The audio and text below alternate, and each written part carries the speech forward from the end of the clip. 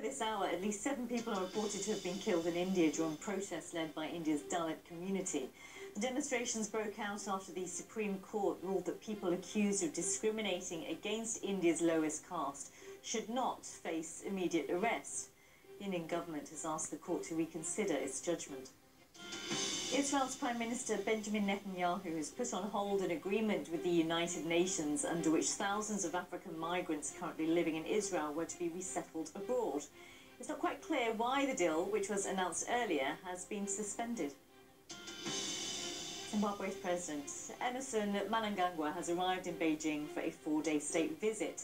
Zimbabwean state media says he's expected to sign a memorandum of understanding which will help his government's plans for economic revival. Russia's Foreign Minister Sergei Lavrov has accused Western countries of playing what he called children's games over the poisoning of a former spy in Britain.